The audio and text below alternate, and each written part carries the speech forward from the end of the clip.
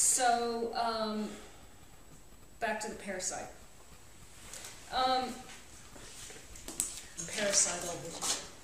Parasite. So, one would think that the difference between a guest and a parasite, which is one of the necessary differences and distinctions for hospitality in the classical sense, one would think that the difference would be fairly straightforward. But Derrida notes that to make the distinction, you need a law. This is on page 59 through 61. You need a law. Hospitality, reception, the welcome offered have to be submitted to a basic and limiting jurisdiction, he writes. Without the right to hospitality or the right to asylum, a new arrival can only be introduced into my home in the host's at home as a parasite, a guest who is wrong, illegitimate, clandestine, liable to expulsion or arrest. So when Dobbs, for example, Lou Dobbs calls for higher levels of legal immigration and a crackdown on illegal immigration, he confirms the need to legislate the distinction, to establish laws that establish, to institute laws that establish a firm division between the welcome guest, who presumably confirms the host's sovereignty, and the parasital parasite. The difficulty that Derrida is pointing out, however, is that that dichotomy can't hold. The guest is also wrapped up in, or implicated in, this parasital structure. And that's what Derrida tries to unpack. That the guest is already implicated in this structure. So, it's the sovereign right and power of the host, as father, master, etc., head of household, to invite a guest, to welcome a guest into his home. However, this is what Derrida traces, as soon as the guest is invited in, the host becomes the guest's hostage. The power of the host is converted into the vulnerability of a hostage. But that's not all. Derrida continues that inasmuch as the invited guest, it's the invited guest who first liberates the power of his or her host. Inasmuch as the power of the host, that is, requires a guest in order to take place at all. Because there's no sovereign host without an invited guest, right? This conversion from host to hostage happens right away from the start, even before the invitation has been extended. So here's Derrida. This is page 123 through 125. So it is indeed the master, Derrida writes, the one who invites the inviting host, who becomes the hostage, and who really always has been. And the guest, the invited hostage, becomes the one who invites the one who invites, the master of the host. The guest becomes the host's host. The guest becomes the host of the host. These substitutions turn everyone into everyone else's hostage. Such are the laws of hospitality, close quote. So whether we're talking about a parasite or a welcome guest, Derrida tells us, hospitality in the classic sense involves hostility. And he does this is on page 45. Hospitality, hostility, hospitality.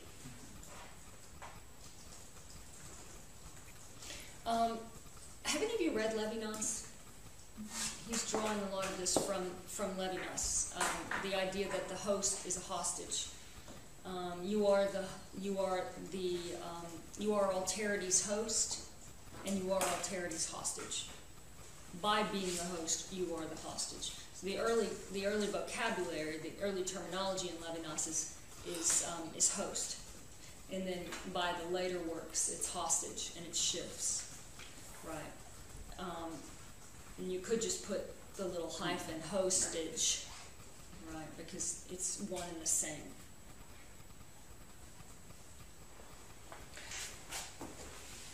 Okay, pressing further, this analysis also indicates, once again, however, that that sovereignty both is and is not a requirement for hospitality. Both is and is not. Sovereignty is the condition for hospitality in the classic sense. No hospitality without a home to offer. Right? But on the other hand, infinite hospitality would be what frustrates or circumvents all sovereignty.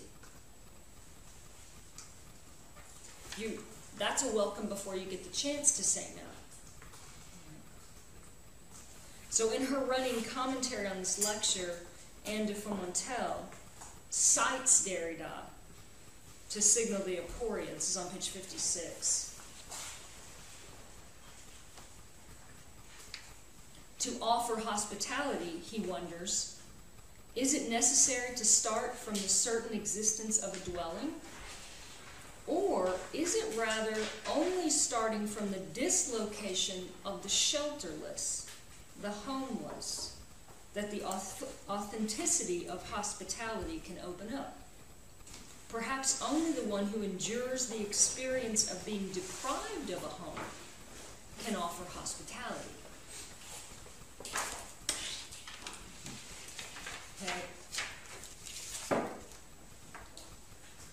So in other words, perhaps hospitality is offered prior to consent or conscious choice only by the one who's not so much free to offer it up as she is originarily displaced, originally open, receptive, called to respond, without question and without sovereignty. This sort of hospitable disposition, we suggest, will come down not to ability or aptitude or will, but to a fundamental structure of exposure, which is what we've been trying to talk about, a pre-originary homelessness and vulnerability. It would come down to an inability simply to be in oneself or for oneself. An inability to be self-sufficient or self-determined. Does that make sense? So there's again the tension. What would it mean? Where would hospitality have to start? From a home to offer? Or from a homeless, shelterless space? There's the antinomy that you would have to straddle. Both.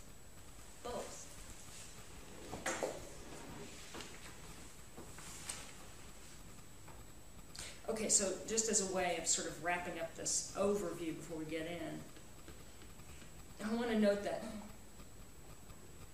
Derrida makes it very clear, and he ends the book this way, which is interesting. Makes it very clear that it's not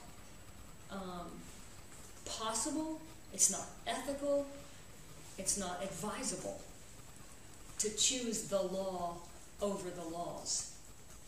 It does not come down to that.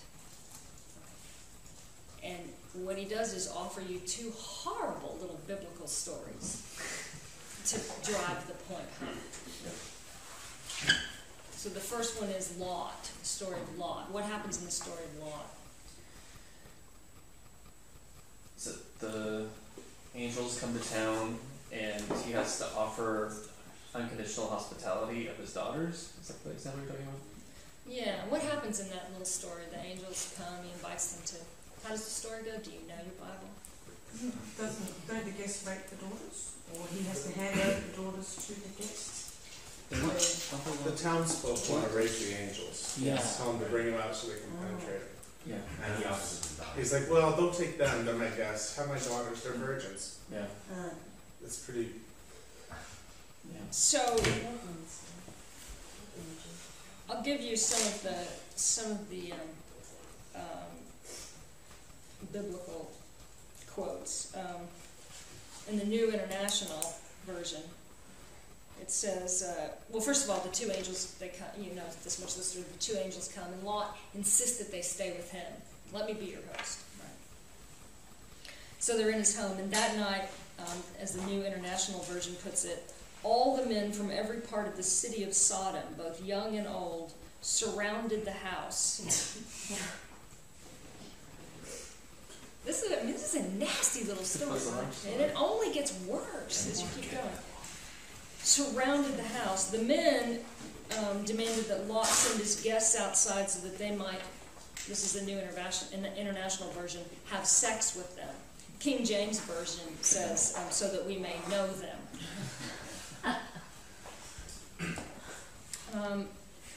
Okay, so what happens next is this.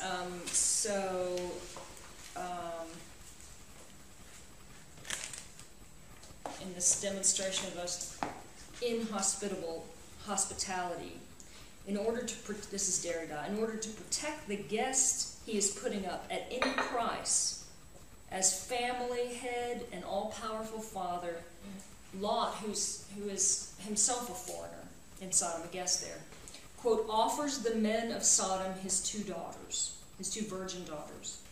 They have not yet been penetrated by men. That's on page 151. So again, back to the New International Version. Lot went outside to meet them and shut the door behind him and said, no, my friends, don't do this wicked thing. Look, I have two daughters who have never slept with a man. Let me bring them out to you, and you can do what you like with them. But don't do anything to these men, for they have come under the protection of my roof. Close quote. Yachty, right? So Lot demonstrates infinite hospitality without consideration for the moral, politico-ethical, as Derrida puts it, obligations that lock him into his, that link him to his relatives and his family, and first of all his daughters. So when the law is not conditioned by the rights and duties of the laws, right, what you get is the inverse of hospitality. Yeah. Or is it the non-possibility? I mean, this is, it's his sovereignty to a certain extent. Sorry, I get you.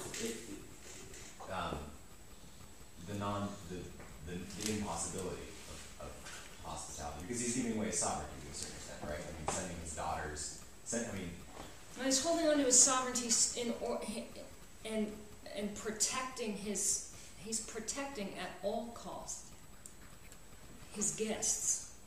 This is a faithfulness to the law at all costs. This is no attempt to straddle here right. at all. Right, but his identity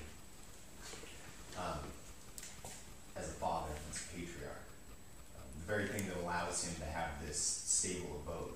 Right.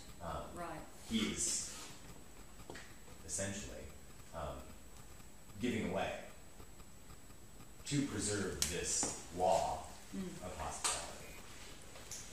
Wouldn't the infinite law extend also to his daughters? Aren't they guests too? Or are they part of him? They'd be property probably. They're his property. He can do with. You see, this is part of the problem. Yeah. That if the laws, the rights, the duties, etc., that we, if the political structures that we set up are not taken into account, then the ones who pay, all kinds of horrible substitutions can happen, right? And the ones who pay are the ones who can basically either defend themselves or be guests. Right. Does he know? Sorry, it's like. Does Lot know that that his guests they're angels? Yeah, and he knows that, so he's obeying. But I think the law would have been the same regardless. It would have been the same. But also isn't this in Sodom, which is eventually wiped off the map for many of these reasons? I mean, so it's almost as if it's in an upended circumstance to begin with. I mean, Well, they wipe it out for inhospitality, at least in the Jewish tradition, that's what it was. It's not, you hear that Sodom and Gomorrah is actually sodomy and all that's why those cities get wiped out. It's because of inhospitality. Yeah. Or that they're destroyed, supposedly. But the real unconditional move would have been to offer his own ass, right? That would have been giving up his sovereignty. That's why I was holding out there. That would have been giving up his sovereignty. But I mean, what's so wicked and scary here is that, of course, this is what we're talking about is not what you're supposed to be getting out of that story in its biblical context. What are we supposed to be getting out of it there? In the biblical context? That he's made the ultimate sacrifice. And, The lots of godly men. Yeah. That's right. It's a godly man. What? I'm sorry, I didn't hear. It's got lots of godly man. Oh. So it makes the You're supposed to be sacrifice to be hospitable. Yeah. Yeah, I mean, it's around. Yeah. Lot So God and is His the same, Son. but yeah, Son. yeah, God gives up his son. I suppose it's a higher law. Somehow it's different that he throws out his virgin daughters. Yeah. It's even, it just doesn't. But Surely we would read Kierkegaard's Fear and Trembling a little bit differently if he gave us this episode Instead instead of of Abraham. Abraham having his hand stayed. You're right. Yeah. No, that's true. so this is like, this is the penultimate story he gives us to close the book. So if anyone was hoping that this was a utopian effort at ethics, a new ethics, then forget it, right? It's just like the rug just got pulled out from under you. But that's not the last story. He goes on, right? And now he's going to point us to the story of the pilgrim, right? Who knows that story? Okay. He's pointing us to the episode in Judges on Mount Ephraim. Judges 23:30. A man agrees to host and give shelter to a pilgrim, his concubine, and his entire entourage for a night. This is not an angel, okay? Then when they get settled in, some wicked men in the city, that's a quote, show up, surround the house, pound the door, and shout to the owner of the house, quote, bring out the man who came to your house so we can have sex with him, close quote. And then starts the unthinkable bargaining, right, on behalf of the law. So here's this is New International Version, I think. The owner of the house went outside and said to them, no, my friends, don't be so vile. Since this man is my guest, don't do this disgraceful thing. Look, here is my virgin daughter and his concubine. I will bring them out to you now, and you can use them and do to them whatever you wish. But don't do this, but to this man, don't do such a disgraceful thing. So the mob doesn't listen. The pilgrim tosses out his concubine, and they rape and quote-unquote abuse her all night, releasing her at dawn. She crawls to the threshold of the master's house at dawn. And when the pilgrim finally wakes up, which is later and comes out, he says, get up, let's go. And there was no answer, close quote. So he hoists her lifeless body up onto his donkey, takes off, heads for home, and then this is the part where he cuts her up and sends the 12 parts out. Right? That is the closing story of the book. So, once again, when the law is obeyed at the expense of the laws, we get the inverse of hospitality. It morphs into its opposite.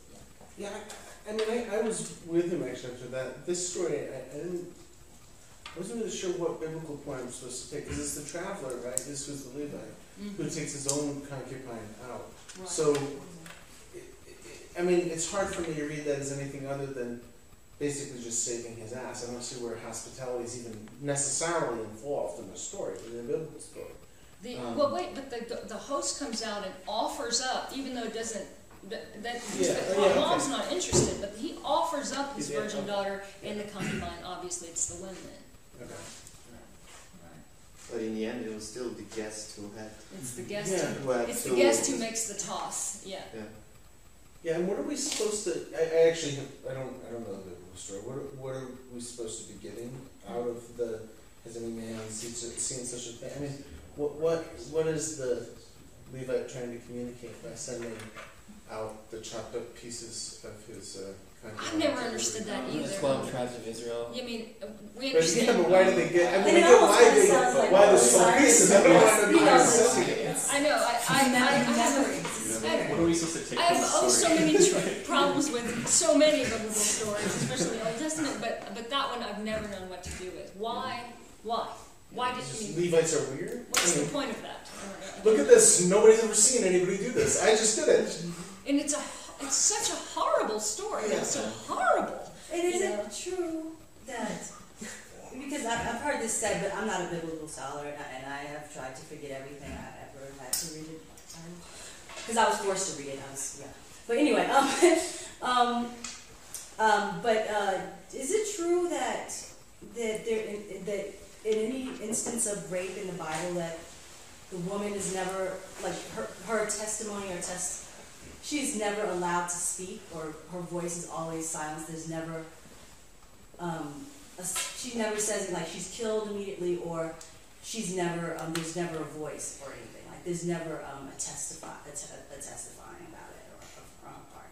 Anyone have the answer? I wonder about that. I wish Victor would know that. Yeah. Well, Yeah, it's not I- a good place to be a woman for sure. But right, yeah, I just think that's an interesting Yeah. But I think as far as, because this, I grew up in a pretty fucking fire and brimstone Baptist church.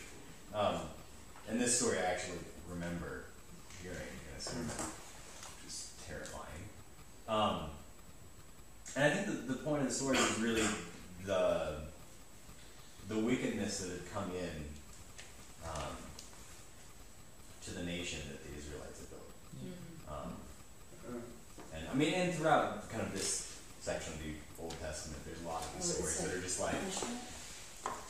It's You know. punishment for people, the rape of the women are punishment for them. no, the sending out the corruption of the the state. 12 pieces was this Oh. this inform. I mean, what is the quote say? You know, has any man seen such a thing from the day the Israelites came out of the land of Egypt until this very day? So it's the corruption of the state. You know, So it's a national. never has such a thing Yeah, been done or hospitality. seen since the Israelites came out of the land of Egypt. You know, I mean, Yeah. Okay. I can see. Did not know that. Yeah, that makes sense. Sort of. Right. Yeah, it makes a horrifying sense. So Derrida closes the book with this terrible story, these two terrible stories. And I would think it would be strategic, right? I mean, obviously these are lectures, right? These are two lectures that pulled together by de Fomentel. But this must be a strategic way to close, right? To make sure that the reader, it didn't work for a lot. I mean, I've read a lot of people working out of this book who believe that he's calling for a new ethics that, An absolute hospitality. yes, absolute hospitality, as if that were not the impossible, right? Instead, what he's suggesting here is that it is the impossible, and as the impossible, it's the condition of possibility for some kind of justice, right? Something we could call justice. Okay, yeah. And on that note, that we end. So we end with the question: are we the heirs to Yeah. these stories, and where do we put the invariant? What's the unchanging? And then, but then they testify without end in our memory. I just think it's such a great way of occupying attention, since you've got testifying in the religious sense and testifying in the legal sense. Right. So that specifically the testimony of these stories of hospitality is in one sense to some absolute law, and in the other sense Good. to a juridical reality. Good. Hmm. Yeah. Right. That's good.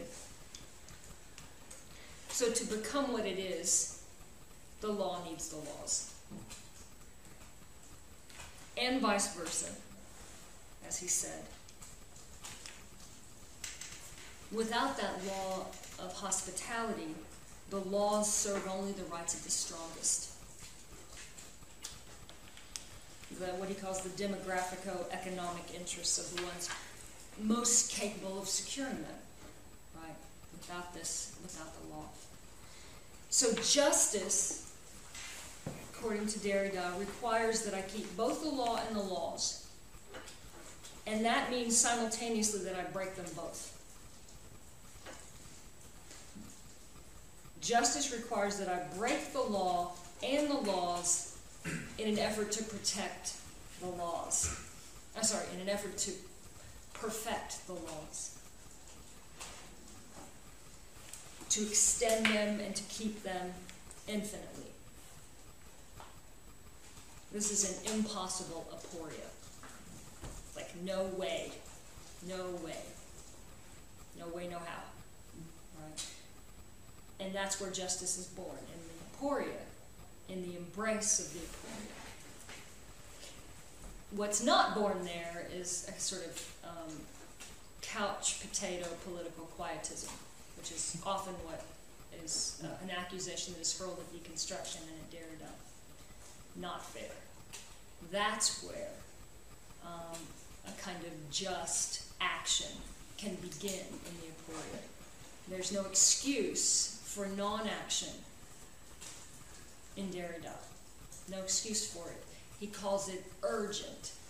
Action is urgent, particularly in the face of an aporia. Which means that some sort of decision becomes possible. So rather than a paralysis, this aporia is the opening of what we might call the public sphere. The space of a kind of genuine decision. Decision can only take place in the face of the undecidable, right? Where a kind of rhetorical reasoning is required, that you think it through. Justice demands decisions, he tells us, right away, urgently, here and now, in the face of the undecidable. Any so-called decision that's not taken in the face of the undecidable is not a decision. It's pre-programmed.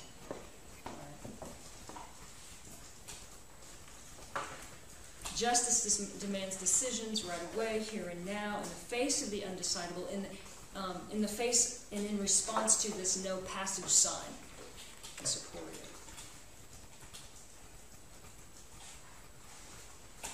So Derrida proposes, and this is on page 147, 149, that, quote, this distinction between the law and the laws requires us to determine what could be called, in Kantian language, but with a million caveats, intermediate schemas. And they would begin by asking, how can one give place to a situated ethics and politics dedicated to an infinite responsibility for hospitality that remains inaccessible for structural reasons. How to intervene in the condition of hospitality in the name of the unconditional.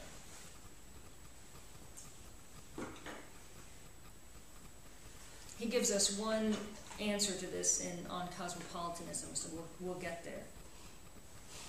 Okay, so some specifics. Let's open the book. Start at the beginning, page 3. The question of the foreigner.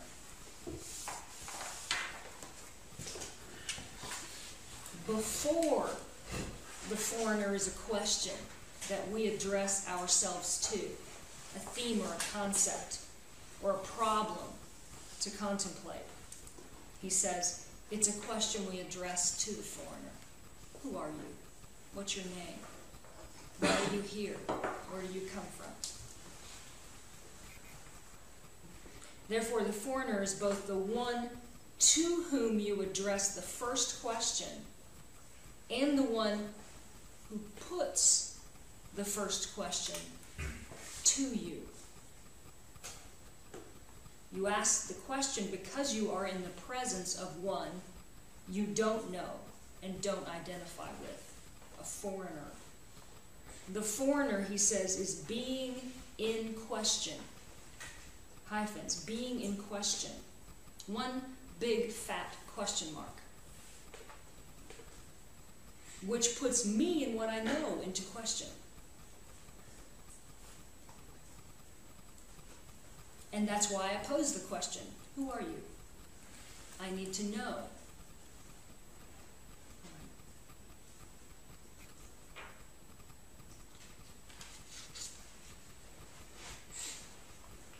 So he ends, but also the foreigner is also the one who, putting the first question, puts me in question.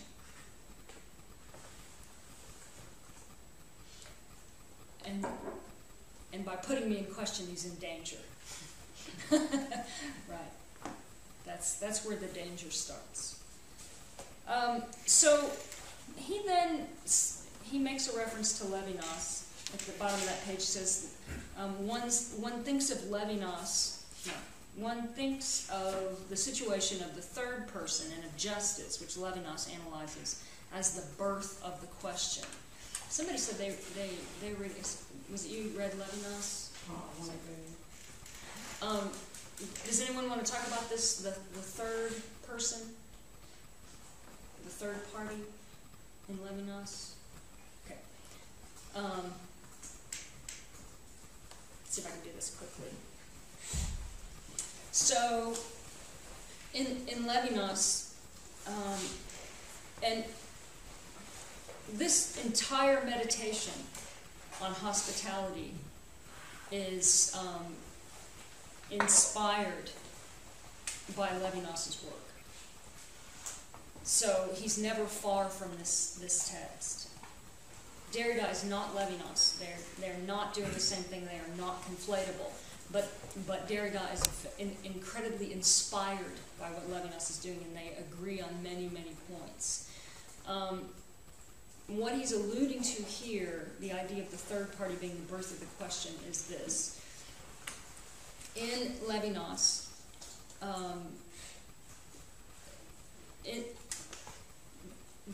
the other, capital O, is the one to whom I owe everything. Infinite responsibility. The other, the first one on the scene, etc. I owe infinitely everything. Infinite hospitality. Infinite responsibility.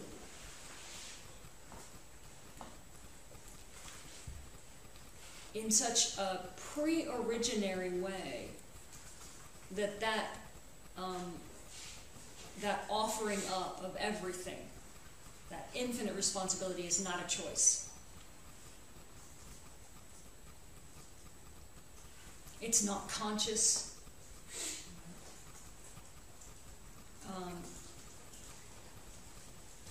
And there's no question. It happens without question. There's no one around to question. But because in the interhuman condition there's more than one other, you're always presented with more than one other. The third party shows up, and now I'm in trouble because I can't give my everything to more than one other. Birth of the question. And the question is justice in Levinas. This is the birth of the question of justice. It's also the birth of consciousness, etc. Because now I have to figure it out. Who do I owe more? What are these two to each other? Etc. Right? So now there's a question. There's a question of not only an infinite ethics, but of politics, right? It's a political question that gets born here, and the possibility of a legislated ethics. And I'm born, and there's a recognition that I'm now the other of another. So, you know, enter finally some concern for myself. Right. So that's what he's alluding to here. The idea of the third party is the birth of the question of justice. Okay, let's skip to page 7. Well, I guess let's talk about this for just 1 second. Plato's dialogues, he turns to those a lot. And he says, he's going to look first at the sophist. Have you all read the sophist? A few of you, yeah. Okay, so Plato carries and puts this question of the foreigner in several of his works. We're going to look at the sophist first, he says, and it is the foreigner who, by putting forward the unbearable question, the parricide question, contests the thesis of Parmenides. I'll unpack that in a second. Puts in question the logos of our father, Parmenides. What happens in the sophist is that the sophist, who's a foreigner, says, I want to say something. I want to say something that it's so obvious even a blind person could see it, but in doing so, I'm going to have to challenge the paternal figure, Parmenides, the treatise that the treatise on being, and I'm going to challenge that. And so I'm asking you, first of all, to not see me as a parricide. I'm going to challenge the Father, but please don't see me as that. So one of the things that Derrida's doing here, it's very interesting. He's asking, why would a foreigner, how could we even conceive of a foreigner as a parricide? How is that even possible? That would have to be, as he says, the foreigner would have to be a son, not a foreigner. It would be a parricide. So why, that's the first question, why would the foreigner even ask such a thing? Because the foreigner is already in the city, under the Father, right? Just as the guest and the parasite. So from the inside, the foreigner is an internal alterity.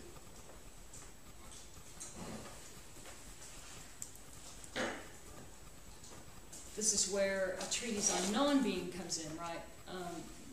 And that's the challenge of the traditional standard logos of the father Parmenides on being. It's going to be challenged here by the foreigner. And the foreigner feels it necessary in the very beginning to say, please don't consider me a parasite. And then continues and says, this is difficult because, all you have to do, since I'm challenging the accepted law or the accepted logos, the logos of the Father, all you really are going to have to do is go, you're loco, you're mad, right? These are the words of a madman, and then I can be dismissed, right, or killed or whatever. Thank you. And so what Derrida's pointing to here is the idea that, first of all, that the foreigner is already in the family, so to speak, on the inside, right, in some sense. And second of all, that the foreigner, even before he begins to speak, understands he's threatened. He's threatened because he's seen as a threat.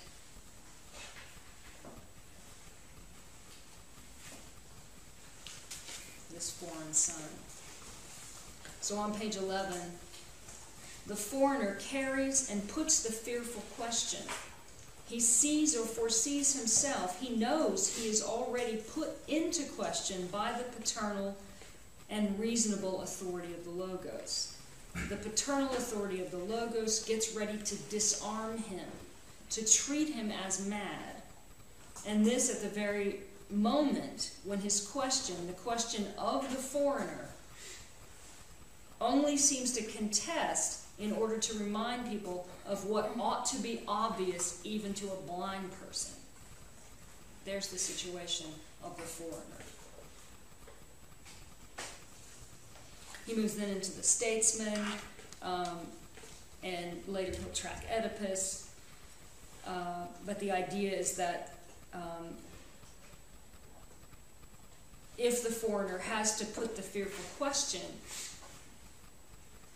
the question that puts into question paternal logic, in other words, it's because he sees himself as already put into question by paternal authority of the Logos. If he's afraid, it's because the paternal Logos can already disarm him, because he's going to go against the grain. He's a foreigner on the inside. Let's look at page 15.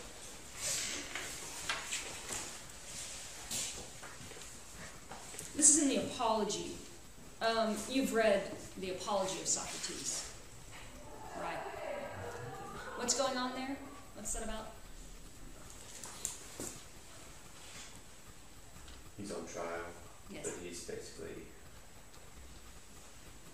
apologizing and not apologizing. He uses the terms, please. He was put on trial, and he is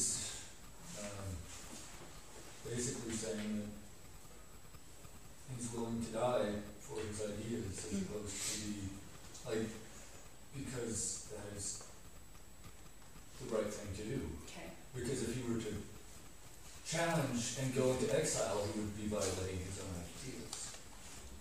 Good. Good. Yes. His apology is no apology. Yeah. Yeah. His apology is I'm not apologizing, damn it. That's what my wife always says.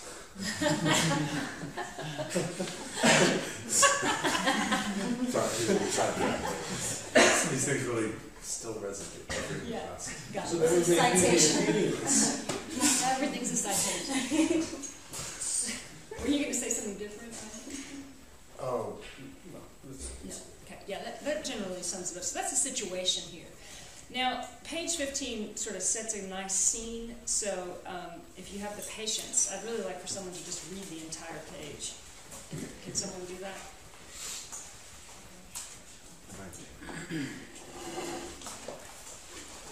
Page 15.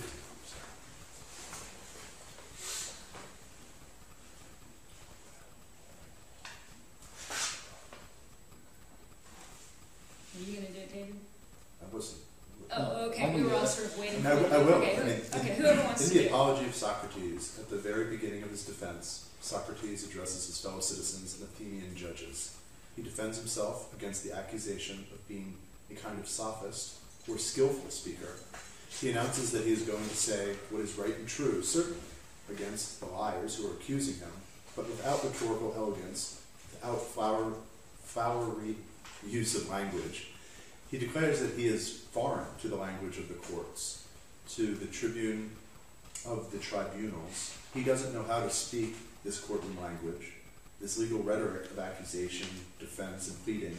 He doesn't have the skill. He is like a foreigner.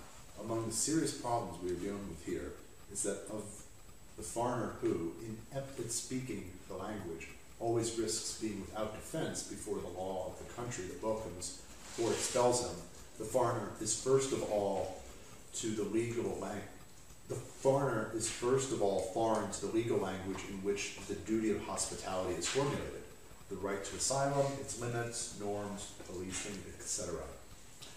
He has to ask for hospitality in a language which by definition is not his own, the one imposed on him by the master of the house, the host, the king, the lord, the authorities, the nation, the state, the father, etc. This personage imposes on him translation into their own language, and that's the first act of violence. That is where the question of hospitality begins. Must we ask the foreigner to understand us, to speak our language in all the senses of this term, in all its possible extensions, before being able, and so as to be able to welcome him into our country?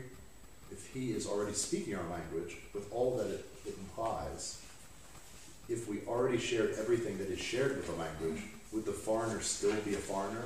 And could we speak of asylum or hospitality in regard to him? This is the paradox that we are going to see become clearer. Thank you. Okay. First act of violence.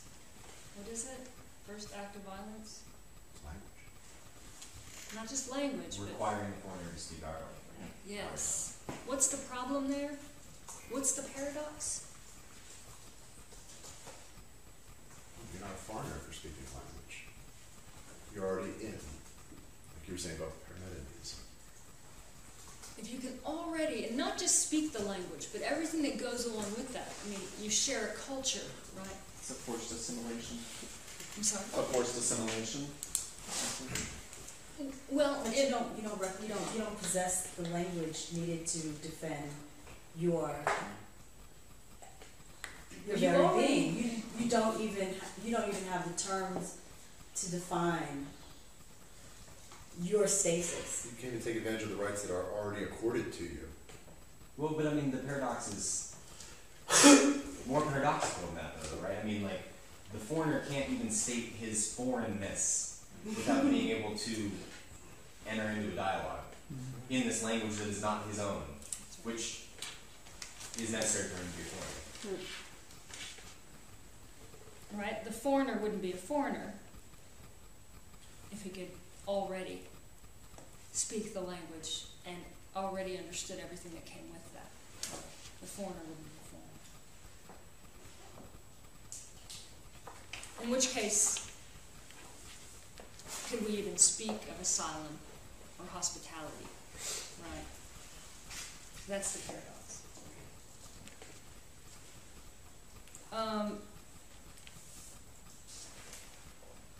So Socrates basically is asking the courts to treat him like a foreigner.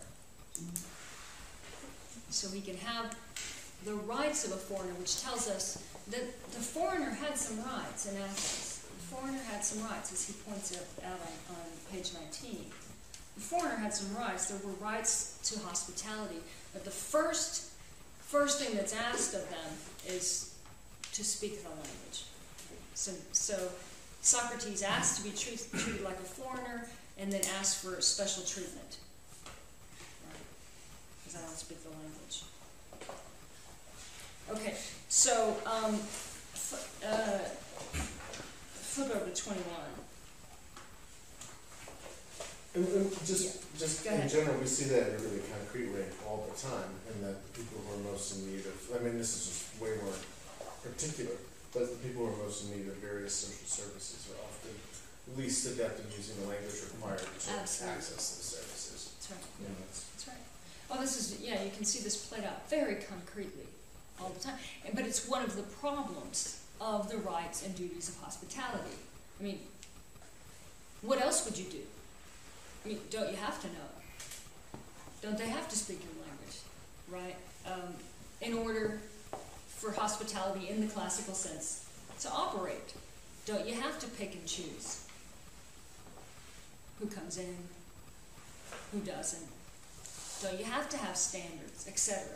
That's the paradox. That reinvigorates this horrible story of Lot at the end, who does, after all, go out and find the angels, you know, the two travelers, before everybody else, all these other rotters in the city. Good.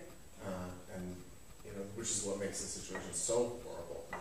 is that he is not like he's just a jerk off. I mean, Right. he is actually involved in a law of hospitality that would be responsive to exactly this problem. Exactly. Like, That's right. That's right. Once again, the paradox. Right.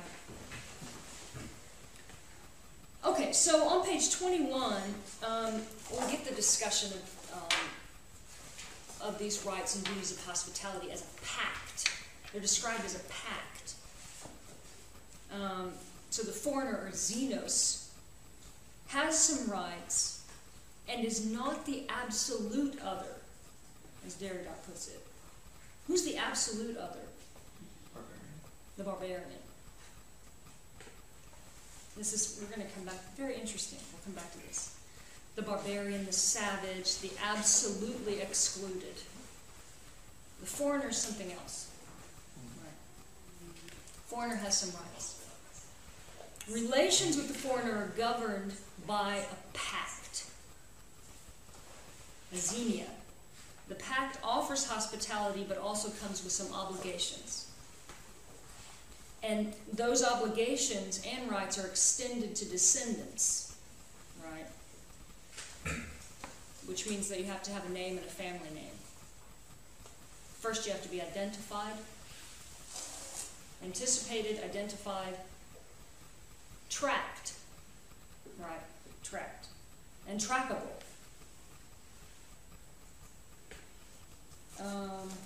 23. Oh, let me point this up too. At the bottom of 21, top of 23.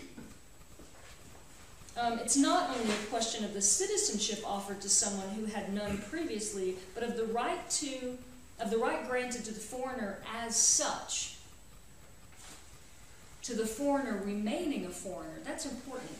And to his or her relatives, to the family, to the descendants. So you don't have to be assimilated. You can remain a foreigner and still have some rights in Athens. But then the question is, how foreign can you be? And how foreign can you be to get those rights? You can't be a barbarian. You can't be a savage. You have to have a name, right, and a family name. To be trackable, you have to be able to assume some obligations because this is a reciprocal pact.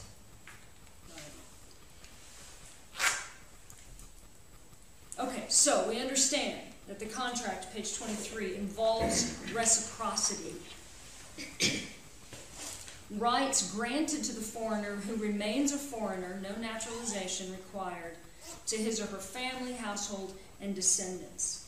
Right or contract presupposes social and familial status of the contracting parties. You have to be able to call them by name, he says. Can I ask a question? Yeah. I really don't mean to complicate it, but this is Athens, correct? And they had slaves. Yeah. So, I mean, Not a slave. A foreigner can't be a slave. A foreigner can't be a slave, but where are the slaves from? Aren't they from just another city in the kind of Greek Isles that they had conquered 100 years ago? Yeah. Why? Well, my question is the differentiation between the slave and the foreigner, and who's where are the status? I'm not trying to pull out some justice for the slaves. I'm just trying to understand. No, this is what Derrida is trying to point out. The foreigner isn't just anyone who's other. The foreigner has to be someone with a name, a family name, right? Not a barbarian, not a slave, not a savage. Someone, in other words, from another society, much like ours. But isn't that turned upside down by the fact that Socrates is from Athens? And he's only foreign to the language, and he's refusing exile, he's refusing to become a foreigner. How is that turned upside down? What? Talk some more. Because of the name of being recognized as a person, and he would be recognized as an Athenian. Right, I'm not making a connection. So being recognized by the name, by his identity, he would not be foreign. Oh no, he's asking, absolutely. He's only not a foreigner. He's only foreign to the language. He's not a foreigner. He's asking to be treated as a foreigner with those same rights. Right? He's asking to be treated as a foreigner with those same rights and with some sort of mercy for the fact that he doesn't know how to speak this language, right? This legal language. But the foreigner, he's not asking to be treated as a slave or a savage or a barbarian. He's asking to be treated as a foreigner who has some rights. So there's not, in other words, here's the condition. A foreigner is a very specific thing. And the foreigner with a family name can enter into a pact, a reciprocal pact for the rights duties of hospitality, right? This is in no way, shape, or form unlimited or unconditional. And I know this is another tradition, this is even coming out of Latin. This is in no way, in my mind, I don't know if it's true or not, but it's not connected to pro se or any sort of like, like defending oneself. Like a pro se, a person who defends themselves in court is sort of like a foreigner in a court because they're not speaking the language of the court. And they can totally throw proceedings off and a lot of times win because it will be a complete travesty to convict someone who is completely throwing. Do you understand what I'm saying? Like sometimes it can actually be it could be a winning strategy because you can be completely ignorant. You're talking about Socrates' strategy here. Yeah, sure. Yeah. I'm saying it's almost like a pro se strategy. I'm thinking. Sure. I know that's not. And you don't have to put the same rules as a lawyer would. So Right. And you could break rules and sort of they have to sort of. because you're not speaking you're not expected to speak the lawyer's language, you can break these rules. Well, you could be sympathetic in a way. Yeah. Well, yeah, but the judge doesn't necessarily have to admit it all. No, yeah, exactly, but Well, in the case of Socrates, you can argue that the reason he has to be killed is that he can articulate his foreignness so successfully in the language of the Athenians. yeah. So that if you showed up as the person defending yourself and you presented at the beginning, before removing yourself from the language of the courts, you present at the beginning as a fluent lawyer, then you're stuck afterwards. He can't be granted the right of foreignness because he's so adeptly presented his need for the right of foreignness. And it's really, this is kind of a catch-22. This is all very interesting stuff that he's pointing to in terms, by reading these texts across the idea of hospitality and the foreigner. It's very interesting what's going on in these texts. You really should reread them from this angle. But yeah, absolutely, that's the strategy, and that was a nice addition as well. But yes, thank you for saying slaves. I shouldn't have left that out. And so Athens removes any connection to the family name that they recognize, but of course that doesn't go away, right? Well, I mean, you're a slave, you still have a family. You know your family name. You're from this conquered city 100 miles away. It has no status. That's but right. it's like it's status. removed and disappeared, and suddenly outside of that frame that is now accorded to the foreigner in the city next door to that. A slave has no status except property, and so that's not the same. Yeah. Right? Within the balance of the slaves have their own community in some ways. Do they have their own sense of hospitality? No, they have what? Is it microcosm? I I don't did know. the same thing happening within their I don't know what slave life was like. Well, would they I don't know not? how we would know, right? I don't know about this slave hospitality, but I know that in the illegal immigrant community within upstate New York, there's an enormous amount of hospitality for people who are coming, and it goes, pretty much. If you're from Central or South America, you have a blanket entree into homes, foods, jobs, and you have to then work in a way that is not.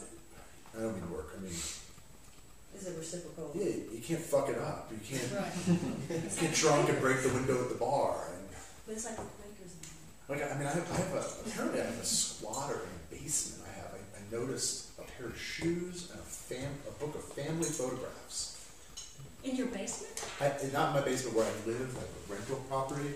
And I noticed the door was open and there was a chair set up and a pair of shoes that were apparently drying, and then a full book of family photographs sitting there and on the chair. So I put him on the shoes and kind of moved it around and on the side, and I locked the door, but he must have known how to get in because there was the key hanging and he had unlocked it. And so I put the word out within my friends in the community, who could this be? It's okay, I just want to know the terms for safety reasons. Yeah. But it's Right. they have a lot of need, but then you have to kind of. You have to protect your home. It's a right. Like how open can the door be? Who knows? Yeah. You know. Yeah. Harry, I like what you bring up in the sense of how it constrains, I mean, how it becomes really, really constraining on what this idea of a name is, right? Of being identifiable within the city, you know? That it's like, yes, the slaves absolutely have their own social system entirely. And there are probably other cities that have social systems that aren't going to be recognized as foreigners. I think the kind of constraint of definition and of translatability kind of plays into this in a big way. Absolutely. And it demonstrates, once again, what Derrida calls the power of hospitality. Right? Who gets to decide what a family name is? The host. Right? Yes, there may be a system of family names, but it's not recognized. Right? That's not recognized as a family name.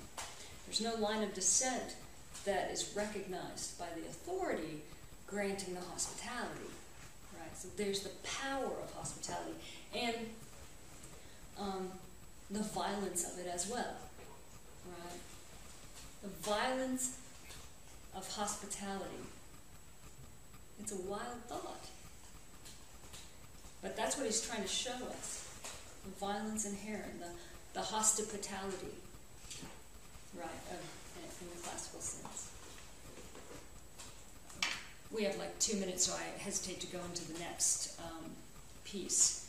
I tell you what, we're working through of hospitality. We're going to take our time.